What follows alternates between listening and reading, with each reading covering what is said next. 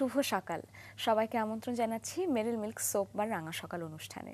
আজ 19 আষাঢ় 1425 বাংলা 3 জুলাই 2018 মঙ্গলবার। দর্শক, আমরা প্রতিদিন সকালে চেষ্টা করি রাঙা সকালে হাসি মুখে আমাদের কিছু রাঙা মানুষকে নিয়ে রাঙা সকাল শুরু করবার, এবং মাছরাঙা টেলিভিশনের একেবারে দিনের শুরু হয় এই রাঙা সকাল অনুষ্ঠান দিয়ে। এবং আপনারা যারা নিয়মিত দর্শক তারা জানেন যে আমরা আমাদের এই রাঙা সকালের অতিথিদের জীবন গল্প শুনে কিন্তু ভীষণভাবে অনুপ্রাণিত হই, দিনটাকে একটা ভীষণ ইতিবাচক প্রতিক্রিয়ার মধ্যে দিয়ে শুরু করবার চেষ্টা করি, যাতে আপনাদের এবং আমাদের সবার পুরো দিনটা ভীষণ চমৎকার কাটে।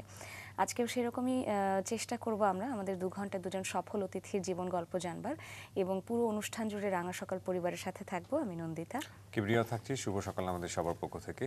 আসলে আমরা যে কথাই বলি না কেন, মাথার অর্ধেক জুড়ে কিংবা তারও বেশি জুড়ে এখন হচ্ছে ফুটবল বিশ্বকাপ।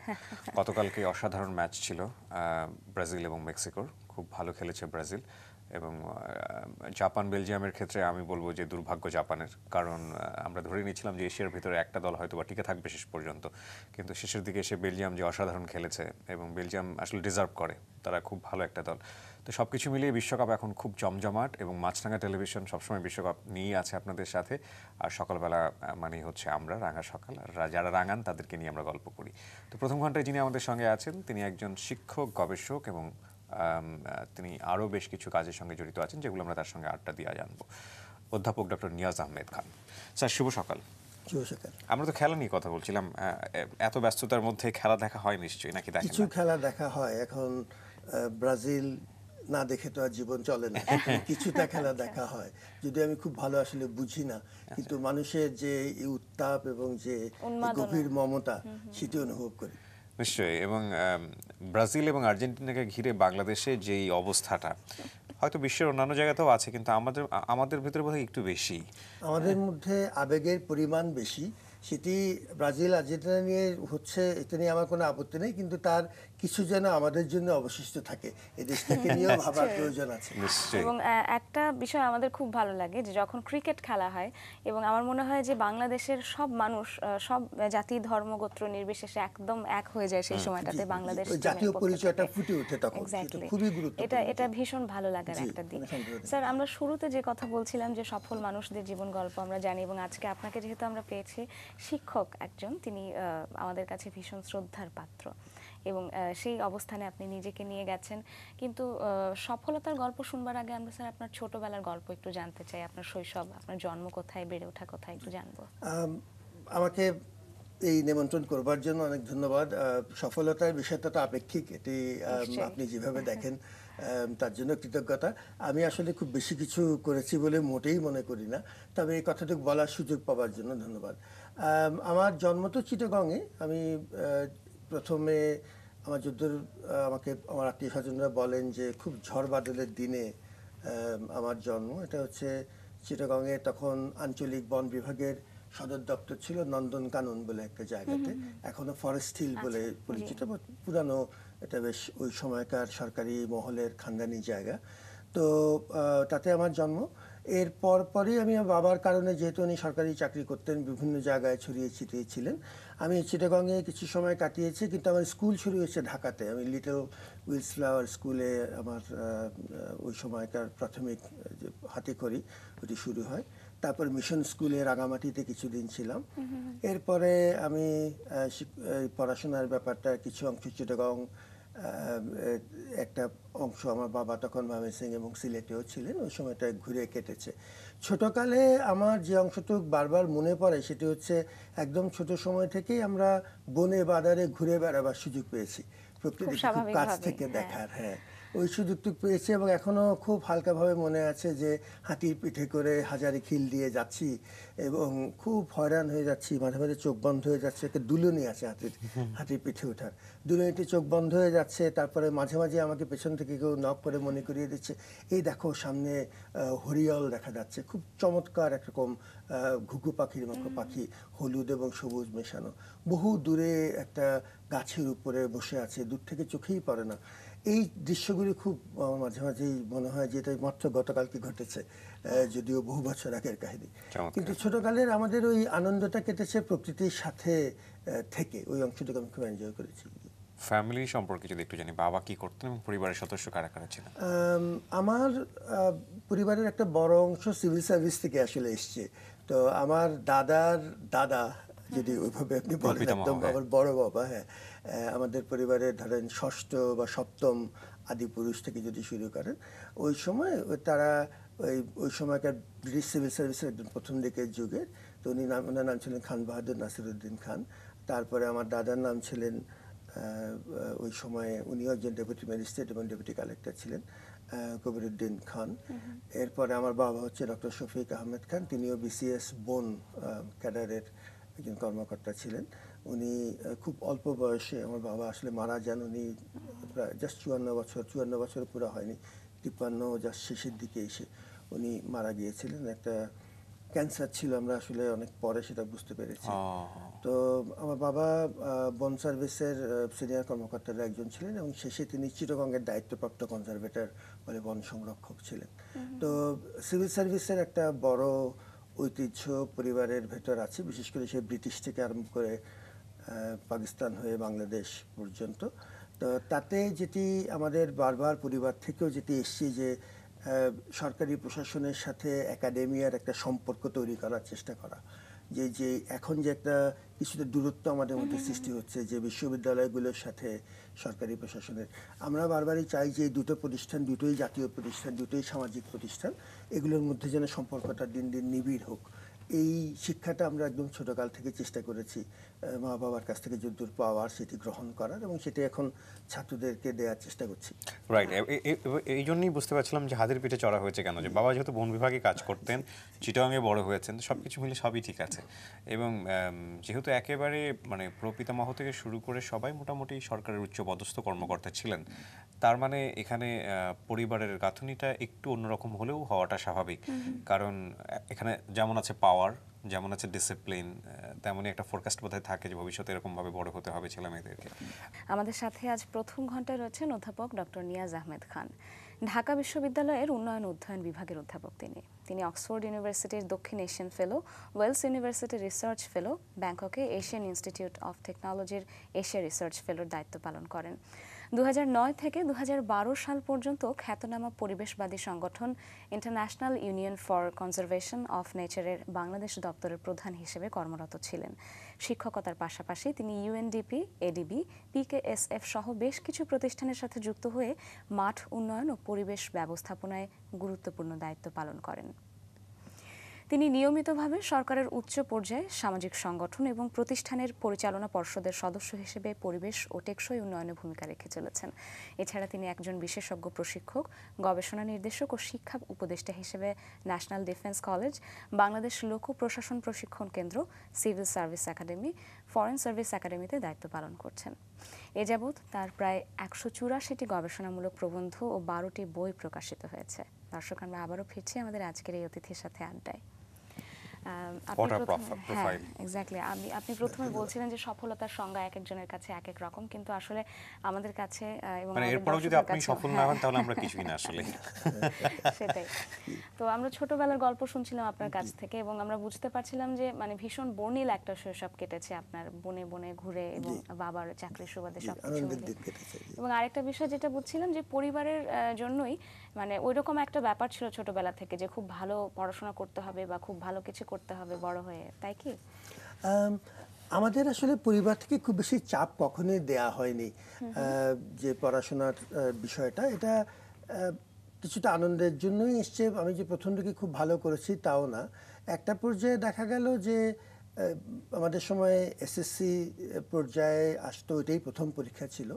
এসএসসিতে যেহেতু একটু ভালো করে ফেললাম ওই সময়ে, এটা কেউ আসলে পরিকল্পনা করে তো আর কেউ 1 নম্বর হতে পারে না, ওটা জাস্ট পড়তে পড়তে হয়ে গেছে। এখন হওয়ার পরে পরবর্তীতে একটা অভ্যন্তরীণ চাপও সৃষ্টি হলো যে এসএসসিতে 1 হয়েছে, ওই সময় ওই স্ট্যান্ড করা বলতো যে 1 থেকে 20 পর্যন্ত। এখন ধরেন 1.5-2 লক্ষ ছাত্রছাত্রীর মধ্যে কেউ যদি 1 থেকে 20-এর মধ্যে থাকে, একরকম এক্সপেকটেশন গ্রো করে সবাইকে মিলে। কোন সারা বাংলাদেশে নাকি? আমি মানবিক বিভাগের মেধা তালিকায়, যে আমি কুমিল্লা বোর্ড বলতো তখন, হ্যাঁ।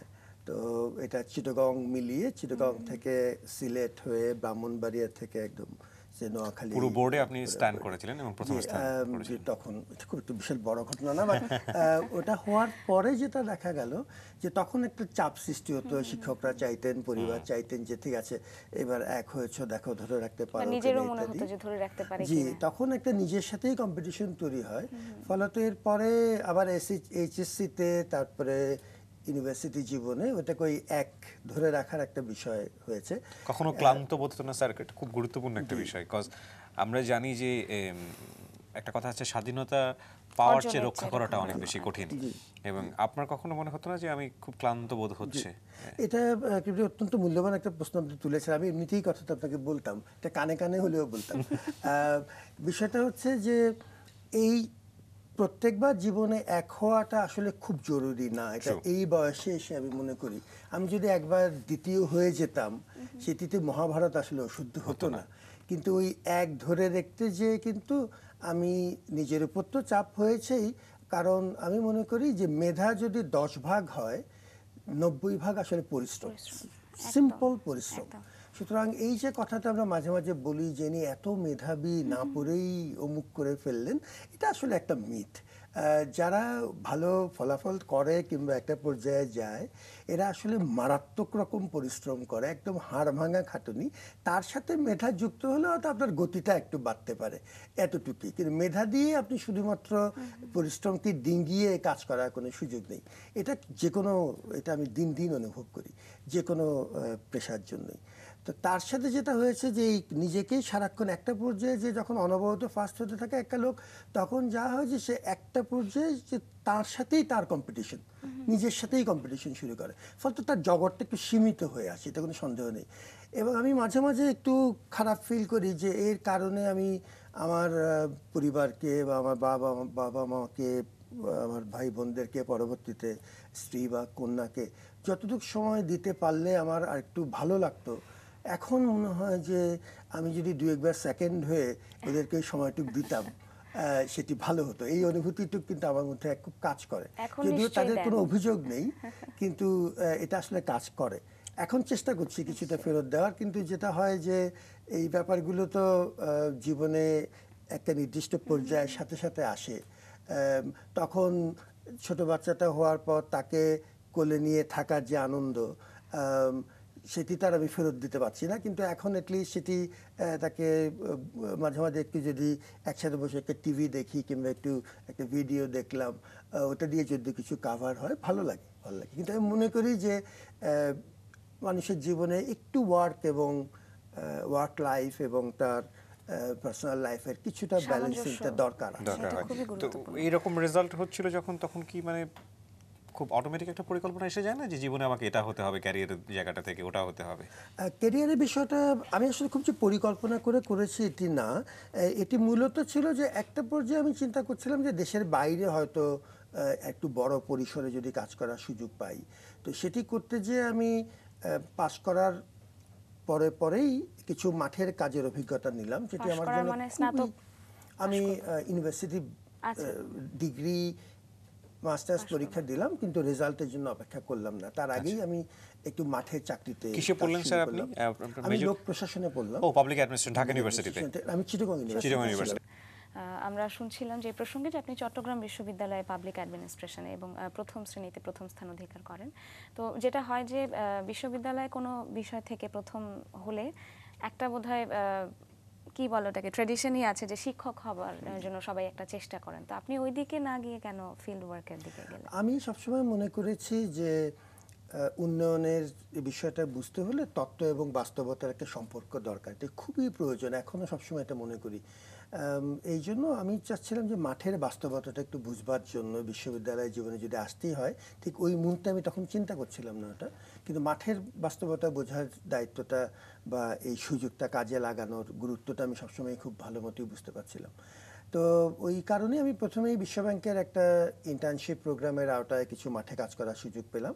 এরপর আমি ম্যানেজমেন্ট ট্রেনি হিসেবে, এখন যেটাকে পিকেএসএফ বলে, পল্লী কর্মসহায়ক ফাউন্ডেশন, এটিতে কাজ করার একটা সুযোগ পেলাম। আমি বছর 2 তাদের সাথে ছিলাম এবং একটা চমৎকার অভিজ্ঞতা, সারা দেশ ঘুরে বিশেষ করে গ্রামীণ উন্নয়ন, মানুষের কাছ থেকে শেখার সুযোগ, যে মানুষ কি করে জীবনকে প্রতিদিন যাপিত জীবন, তাদের যে অভিজ্ঞতা, তাদের যে বর্ণিল অভিজ্ঞতা, সেটি শেয়ার করা এবং অত্যন্ত খোলামেলা পরিসরে নৌকার গলইতে বসে চায়ের দোকানে গল্প করতে করতে, ভ্যান গাড়ির পেছনে চড়তে চড়তে এদেশ এই যে প্রতিদিন শেখার সুযোগ মানুষের কাছ থেকে, এটি আমি মনে করি যে আমাকে অনেকটুক সমৃদ্ধ করেছে এই শিক্ষার দিক থেকে। তো সেটি আমি এতই এনজয় করেছিলাম যে ওই সময়টা আমার বয়সও খুব অল্প ছিল। তো তারা আমাকে 2 বছরের মাথায় ম্যানেজার অপারেশনসের দায়িত্ব দিল। তো ওটা তখন আমার জন্য একটা অনেক ভারী পদ মনে হতো। তো এর পরপরই আমি আবার পড়াশোনার জন্য বাইরে চলে যাই, বিশ্ববিদ্যালয়ে জয়েন করি। ওই সময় আমার বাবার খুব আগ্রহ ছিল যে আমি বিশ্ববিদ্যালয়ে জয়েন করি। তো আমি বিশ্ববিদ্যালয়ে জয়েন করলাম প্রভাষক হিসেবে। তারপরে চিটাগং বিশ্ববিদ্যালয়, জি হ্যাঁ, চিটাগং ইউনিভার্সিটিতে আমি লোক প্রশাসন বিভাগে প্রভাষক হিসেবে জয়েন করলাম। করেই আমি প্রথম কিছুদিন ক্লাস নেওয়ার পরপরই আমি কমনওয়েলথ বৃত্তির আওতায় আমি ইংল্যান্ডে চলে গেলাম। তো এরপর পড়াশোনার জগৎটা শুরু হলো। কিন্তু ওই প্রথম দিকে মাঠ থেকে দেখার এই অভিজ্ঞতাটা আমার যেটা কাজে লাগলো, আমি পড়াশোনার জগতে যেও আমার ওই বিষয়বস্তু নির্বাচনেও বারবার আমি মাঠে যার রেলেভেন্স আছে, যেটি আসলেই মাঠে কিছু কাজে লাগবে, ওই জাতীয় বিষয়ের উপরই বারবার কাজ করার চেষ্টা করেছি। কোনো কোনো ক্ষেত্রে খুব ভালো ফল পেয়েছি, কোনো কোনো ক্ষেত্রে খুব ভালো ফল পাইনি, কিন্তু ওই তত্ত্ব এবং বাস্তবতার সমন্বয়টা খুব দরকার। চলুন দেখে নেই আজ কার জন্মদিন রয়েছে।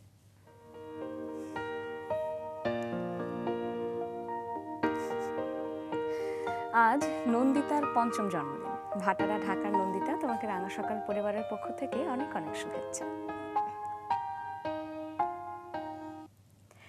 মেরিল মিল্ক সোপ বা রাঙা সকাল অনুষ্ঠানে 2 থেকে 7 বছরের শিশুদেরকে জন্মদিনের শুভেচ্ছা জানানো হয়। আগ্রহী অভিভাবকগণ জন্মদিনের 7 দিন আগে শিশুর ছবি, নাম, যোগাযোগের ঠিকানা, জন্ম সনদের অনুলিপি এবং ফোন নম্বর পাঠিয়ে দিন এই ঠিকানায়।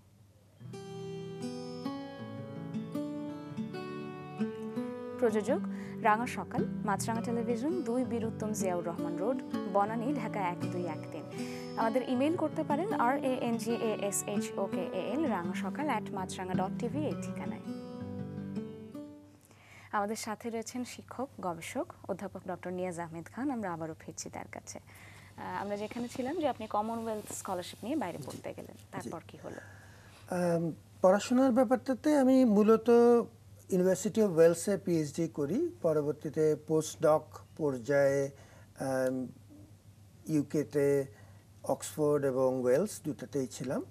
আর এদিকে এশিয়াতে Asian institute of technology, AIT বলে, ব্যাংককে, তো তাতেও বছর 2 ছিলাম। পোস্টডক পর্যায়ে আমি মোটামুটি ন্যাচারাল রিসোর্স ম্যানেজমেন্ট সংক্রান্ত বিভিন্ন বিষয়ে কিছু গবেষণা করার চেষ্টা করেছি। আর পিএইচডি ছিল আমার সামাজিক বন ব্যবস্থাপনার উপরে, যেটি পরবর্তীতে বই আকারে পাবলিশ করা হয়েছে। কিন্তু এই পড়াশোনার ব্যাপারটা তো আছে, এর সাথে কিছু ডিপ্লোমা এবং অন্যান্য ডিগ্রি যখন যা সুযোগ পেয়েছি করার চেষ্টা করেছি।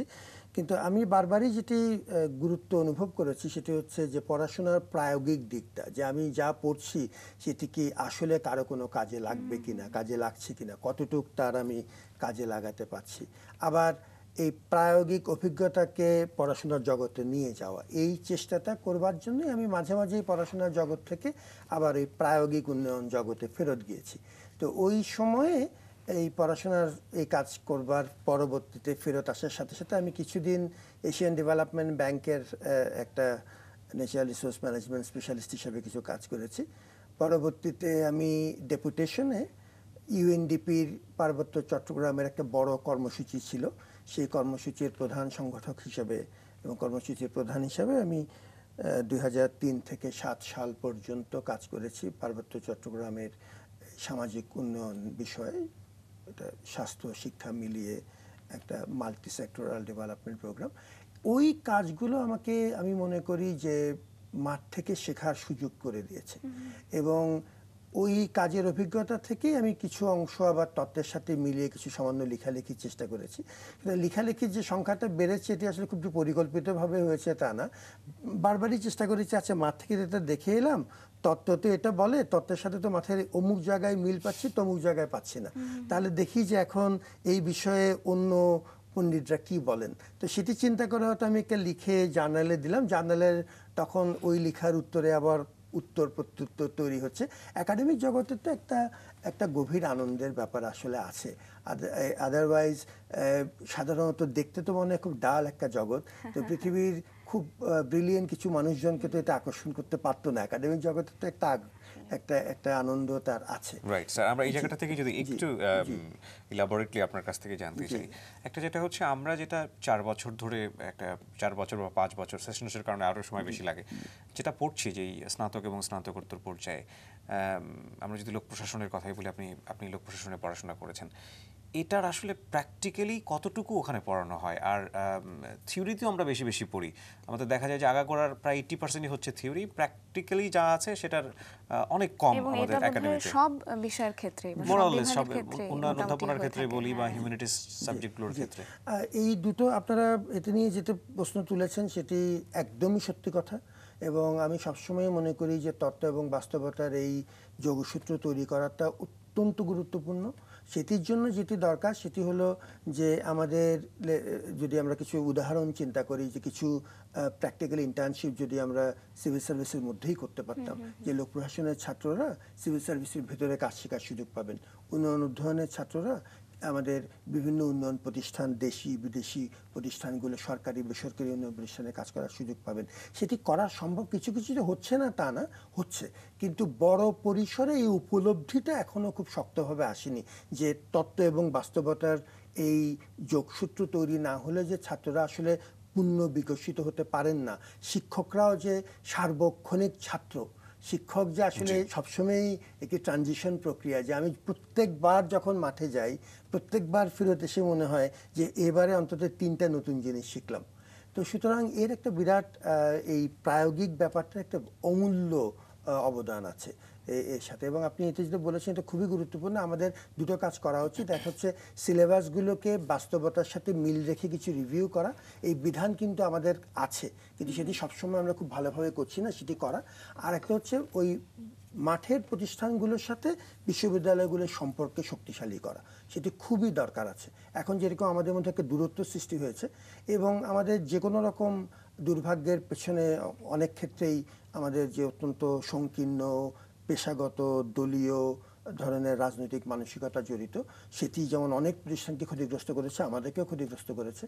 আমরা যদি এর থেকে একটু বেরিয়ে আসতে পারি, যে আমি সবসময় মনে করি যে শিক্ষক দলীয় হবার কোনো সুযোগ নেই। আমার একটা নিজস্ব রাজনৈতিক বিশ্বাস থাকতে পারে, একটা ধর্মীয় বিশ্বাস থাকতে পারে, কিন্তু সেই বিশ্বাস বা সেই চিন্তা আমি শিক্ষক হিসেবে আমাকে প্রভাবিত করতে পারবে না।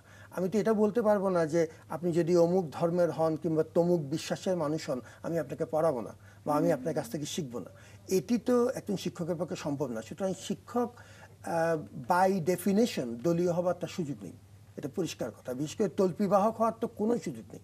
এখন সেটি যদি আমরা কমিয়ে আনতে পারি তাহলে আমি মনে করি যে সমাজের এই বড় প্রতিষ্ঠানগুলোর মধ্যে সিভিল সার্ভিস, এনজিও, মিডিয়া, বিশ্ববিদ্যালয় তো সমাজের একটা প্রতিষ্ঠান, এটি শুধুমাত্র একজনের প্রতিষ্ঠান তো না, এটি আপনারও প্রতিষ্ঠান, আমারও প্রতিষ্ঠান। এখন এই সম্পর্কটা তৈরি হওয়ার জন্য আমাদের কিছুটা এই দলীয় এবং সংকীর্ণ মানসিকতার থেকে একটু উপরে ওঠার প্রয়োজন আছে। যেটি যদি হয় আমার মনে হয় যে কাজ হবে। একজন যে হচ্ছে না তার এখনো হচ্ছে, আরও এটিকে বড় পরিসরে করা সম্ভব এই তত্ত্ব এবং বাস্তবতার যোগসূত্রতা তৈরি করবার জন্য। নিশ্চয়ই আমরা বিশ্ববিদ্যালয় কেন্দ্রিক শিক্ষা ব্যবস্থা নিয়ে কথা বলছি। বিশ্ববিদ্যালয় কেন্দ্রিক শিক্ষা ব্যবস্থার ক্ষেত্রে একটা ছেলে যে ধরনের পরিবার থেকে উঠে আসেন, মোটা দাগে আমরা ধরে নিই যে মধ্যবিত্ত পরিবার থেকে তিনি আসেন, এবং সেখানে বোধহয় একটা টার্গেট এরকমই থাকে যে বিশ্ববিদ্যালয় পড়াটা কোনো রকমভাবে শেষ করে একটা চাকরিতে সে জয়েন করে ফেলুক। প্রথমত কথা হচ্ছে যে আমাদের শিক্ষা, আমরা যা শিখি সে অনুসারে আমরা কাজ পাই না। আমরা পড়ছি হয়তো পাবলিক অ্যাডমিনিস্ট্রেশনে, আমরা কাজ শুরু করলাম ব্যাংকে, বা আমরা পড়ছি হয়তো ব্যাংকে, আমরা গিয়ে হয়তো অন্য কোনো জায়গায় জব করছি। তাহলে এই যে এত বড় একটা সময় ধরে আমাদের যে উচ্চ শিক্ষা, এটা আসলে আমাদের কোথায় কাজে লাগছে? আপনি তো খুব মৌলিক কিছু প্রশ্ন এনেছেন, আমি যেগুলো খুব ভালো বুঝি তাও না, কিন্তু শুধু অভিজ্ঞতার কারণেই যেহেতু এর মধ্যে দিয়ে আমাদেরকে চলতে হচ্ছে। একটা হচ্ছে আমাদের তো বড় মাপে ক্যারিয়ার প্ল্যানিং বলে কোনো এক্সারসাইজ আসলে নেই। সুতরাং আমি তো বিশ্ববিদ্যালয়ে যে ছেলেটি বা মেয়েটিকে নিয়ে সে আমার হাত ধরে বিশ্ববিদ্যালয়ে এসছে, আমি যে তাকে হাত ধরে একটা পর্যায়ে নিয়ে বলবো যে তোমার সামনে এখন এই 3টি পদ, তুমি দেখো কোনটি নিতে চাও, আমি তো তাকে এরকম কোনো সুযোগ আসলে দিচ্ছি না। তো সুতরাং আমাদের সার্বিকভাবেই জাতীয়ভাবেই ক্যারিয়ার প্ল্যানিংয়ে তেমন কোনো সুযোগ তৈরি হয়নি, এটা হচ্ছে একটা।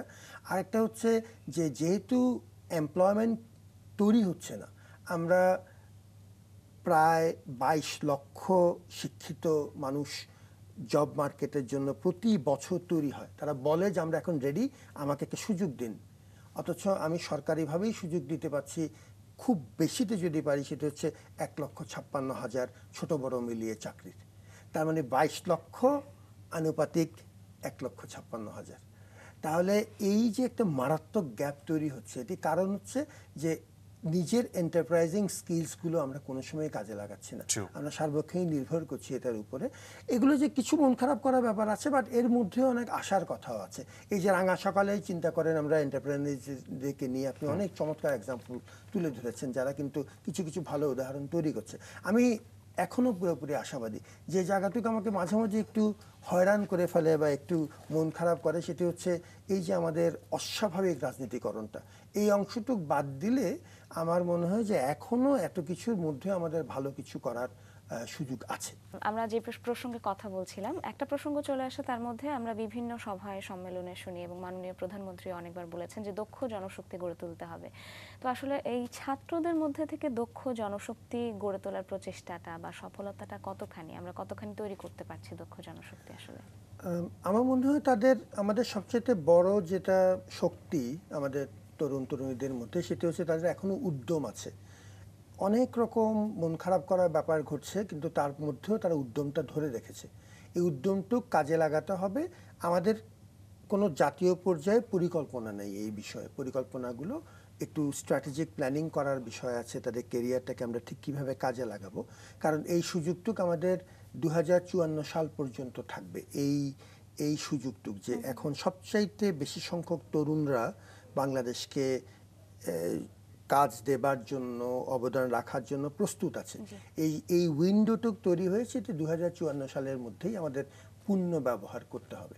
তার জন্য পরিকল্পনা দরকার। এখন সরকার দু একটা খুব ভালো কাজও করেছে, যেমন তুলনামূলকভাবে এখন উদ্যোক্তাদেরকে সরকারিভাবেই কিছু সমর্থন এবং প্রমোশন করার চেষ্টা করা হচ্ছে, যেটি অত্যন্ত ভালো একটা উদ্যোগ।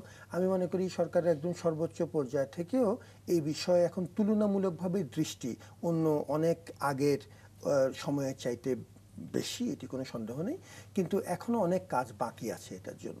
তো আমি মনে করি তারুণ্যের প্রধান যে শক্তি, সেটি হচ্ছে তাদের উদ্যম। এই উদ্যমটিকে আমরা যদি একটু প্রাতিষ্ঠানিক রূপ দিতে পারি, তাহলেই আমাদের এখনো পুরোপুরি আশা আছে। আমি খুবই আশাবাদী এই বিষয়ে। জি, কম্পারেটিভলি ডেভেলপমেন্ট স্টাডিজ আলাদা একটা সাবজেক্ট হিসেবে নতুন আমরা যদি বলি, বিশ্ববিদ্যালয় কেন্দ্রিক যে অধ্যাপনা হচ্ছে, এখানে মূলত কি ধরনের বিষয় নিয়ে পড়ানো হয়? এই বাংলাদেশে ডেভেলপমেন্ট স্টাডিজ 2000-এর দিকে যাত্রা শুরু হয় একটা মাস্টার্স প্রোগ্রামের মাধ্যমে। এরপরে এটা খুব পপুলার হবার কারণে নিয়মিত বিভাগ হিসেবে এটি এখন আমাদের স্নাতক এবং স্নাতকোত্তর দুটোই আছে। এছাড়া বিশেষায়িত ডেভেলপমেন্ট স্টাডিজেরও অনেকগুলো বিশেষায়িত প্রোগ্রাম আছে। বাংলাদেশ ব্যাংকের বা পেশাজীবীদের জন্য বিশেষায়িত MDS প্রোগ্রাম থেকে শুরু করে আমাদের সরকারি কর্মকর্তাদের জন্য আলাদা করে ফোকাস করে ডেভেলপমেন্টের কিছু কিছু অংশ তাদেরকে ট্রেনিং আকারে উপস্থাপন করা, এরকম অনেকগুলো প্রোগ্রাম এখন ডেভেলপমেন্ট স্টাডিজে আছে। ডেভেলপমেন্ট স্টাডিজ একটা নামেই যেরকম বোঝা যায় যে এটি উন্নয়নকে বিভিন্ন পার্সপেক্টিভ থেকে দেখার চেষ্টা করে। বড় সুবিধা হচ্ছে আপনি একটা ইন্টারডিসিপ্লিনারি পার্সপেক্টিভ তৈরি করতে পারেন। আপনি যদি একজন পিওর সাইকোলজিস্ট হন, ডেভেলপমেন্ট স্টাডিজে আপনার একটা ভূমিকা আছে। আপনি একজন ইঞ্জিনিয়ার, আপনার একজন ভূমিকা আছে। আপনি একজন পুরোদস্তুর ডাক্তার, ডেভেলপমেন্ট স্টাডিজ আপনাকে ওয়েলকাম করছে। সুতরাং ক্ষেত্র হিসাবে এর অনেক বেশি ডাইভার্সিটি এবং মাল্টিডিসিপ্লিনারিটি আছে। আমি মনে করি এটি তাদের একটা বড় শক্তি। তো সেটি বাংলাদেশে আমরা যখন ডেভেলপমেন্ট স্টাডিজে সামান্য পড়াশোনা যখন করেছি যুক্তরাজ্যে, ওই সময়ে এই বিষয়টা বাংলাদেশে ছিলই না, ফলে আমরা ওই সময় তেমন কিছু বলতাম না। এখন যখন বাংলাদেশের প্রাতিষ্ঠানিক চর্চা শুরু হলো, তখন আমরা ধীরে ধীরে লোক প্রশাসন থেকে ডেভেলপমেন্ট স্টাডিজের দিকে এসেছি। কিন্তু লোক প্রশাসন ও ডেভেলপমেন্ট স্টাডিজের এক মৌলিক কন্ট্রিবিউটারদের একজন, যেমন ডেভেলপমেন্ট ইকোনমিক্স, আমাদের অ্যানথ্রোপোলজি, সোশিওলজি থেকে কীভাবে পাবলিক অ্যাডমিনিস্ট্রেশন, পলিসি, এগুলো ডেভেলপমেন্ট স্টাডিজের একদম মূল কিছু রক্তস্রোত, এবং তারপরে সেটিকে নিয়েই এটি আরও বড় পরিসরে কাজকর্ম করছে। ডেভেলপমেন্ট স্টাডিজ বিশেষ করে বাংলাদেশ এখন যেহেতু আমরা মধ্যম আয়ের দেশে অলরেডি এই পথে যাত্রাতে আছি এবং একসময় উন্নত বিশ্বের সমসাময়িক পর্যায়ে পৌঁছাবো, এটিও আমাদের পরিকল্পনার ভিতর আছে। এই সময় ডেভেলপমেন্ট স্টাডিজের একটা আলাদা জাতীয় গুরুত্ব এখন এই মুহূর্তে আছে। কিন্তু এর জন্য যেটি দরকার, আমি বারবারই এই কথাটি বলি যে এটি শুধুমাত্র একটা ডেভেলপমেন্ট স্টাডিজ বিভাগ দিয়ে আসলে হবে না। এটির জন্য সামাজিক বিভিন্ন প্রতিষ্ঠানগুলোকে বিশ্ববিদ্যালয়ের সাথে এক জায়গায় আনতে হবে, এবং যে কথা আমি বারবারই বলি সেটির উপায় হচ্ছে ঐক্য এবং তত্ত্ব এবং বাস্তবতার সমন্বয়। এই যে আপনি আমাকে প্রশ্নটি করলেন, আপনি নিজেই ডেভেলপমেন্ট স্টাডিজের এই অগ্রযাত্রায় শরিক হলেন, কারণ আমি এখন যদি আপনার সাথে এই প্রক্রিয়াতে এই প্রশ্নের উত্তরে শরিক হই এবং এরপর যদি এটিকে একটি প্রাতিষ্ঠানিক রূপ আমরা দিতে পারি, তাতেই কিন্তু ডেভেলপমেন্ট স্টাডিজ আরও এক ধাপ এগুলো।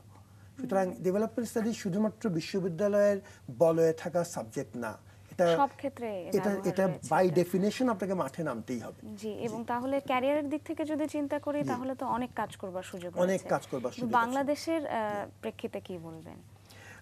এটি যেটা খুব মাল্টিডিসিপ্লিনারি, যেমন ধরেন কমিউনিকেশন এন্ড ডেভেলপমেন্ট, এটি পুরো দস্তুর মিডিয়া এবং জার্নালিজমের সাথে সম্পর্কিত।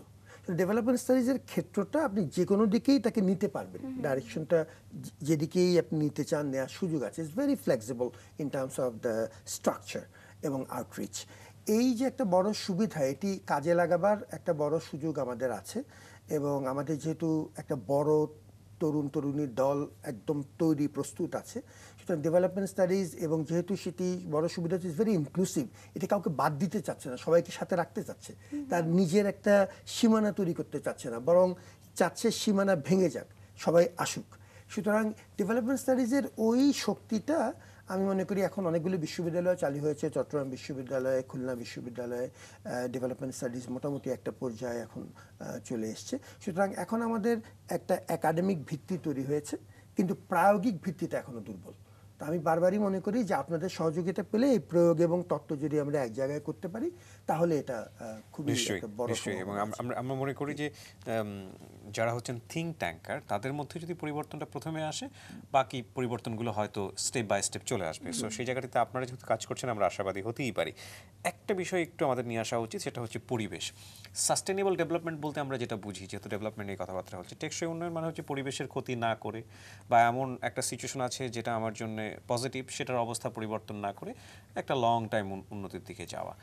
যদি আমরা পরিবেশটাকেই ফোকাস করি, যেহেতু আপনি পরিবেশের উপরে অনেক কাজ করেছেন, সেটা বাংলাদেশে আসলে কতটুকু হচ্ছে, আমরা কি আশা করতে পারি? আসলে পরিবেশের বিষয়টা খুব যে গভীর আনন্দের সাথে বা খুব একটা গভীর আশার সাথে বলতে পারছি, সেটি আসলে না বলতে পারলে আমিও খুশি হতাম, কিন্তু তারপরেও কাজ হচ্ছে আমাদের। যেটি এখন যেহেতু আমাদের অর্থনৈতিক উন্নয়নটাই প্রধান, আমাদের জাতীয়ভাবেই প্রধান লক্ষ্য হয়ে দাঁড়াচ্ছে, এখন মাঝে মাঝেই সেই অর্থনৈতিক উন্নয়নের জোরে বা ওটার উপর অতিরিক্ত ফোকাস করতে যে অনেক সময় পরিবেশের বিষয়টা গৌণ হয়ে যাচ্ছে।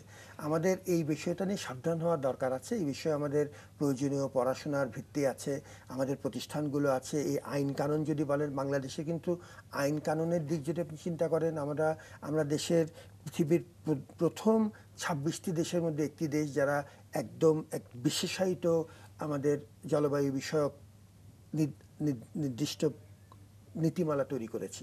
সুতরাং আমাদের কিন্তু কাগজপত্র সব ঠিকই আছে, প্রতিষ্ঠানগুলো আছে।